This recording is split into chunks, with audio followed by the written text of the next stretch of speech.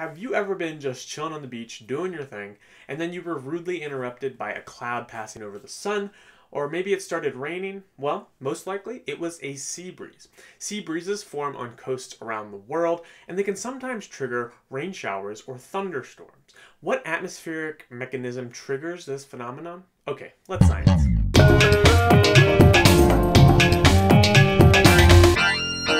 A lot of people go to the beach to sunbathe and to take in all that energy coming from the yellow ball of fire in the sky.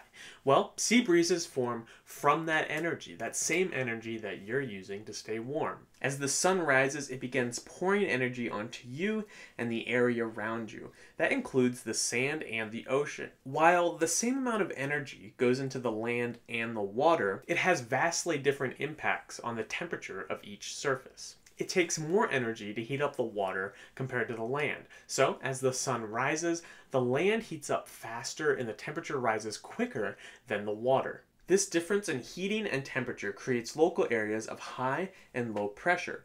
The high pressure is over the cooler water, and the low pressure is over the warmer land. When a low and high pressure set up like this, it creates something called a pressure gradient force. In our atmosphere, higher pressure air wants to move to lower pressure air. So in this case, the pressure gradient force is causing air to go from sea to land as wind. And that's the sea breeze. But how do thunderstorms form from this? This sea breeze is visualized when it converges with the air mass over land. At this area of convergence, the air rises, forming clouds and sometimes thunderstorms. Which brings up a great point. If you're on the beach or outside anywhere and you see a thunderstorm that might have lightning in it, go inside. Or, as the National Weather Service says, when thunder roars, go indoors. So yeah, sea breezes form when the sun differentially heats the land and the ocean, sometimes triggering showers and thunderstorms, rudely interrupting a sandy, sunny day at the beach. Thanks for watching.